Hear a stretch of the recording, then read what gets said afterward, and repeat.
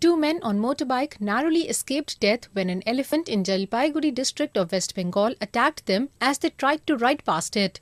The incident happened when the elephant came out on the National Highway 31 from the nearby forest. People waited on the highway for the jumbo to go back into the forest, but two men on a motorbike tried to ride past the animal. The elephant attacked the bikers when it saw them coming towards it. Both the bikers escaped, although the elephant trampled the bike. An eyewitness, Swaroop Roy, said that people tried to calm down the animal while asking it to stop.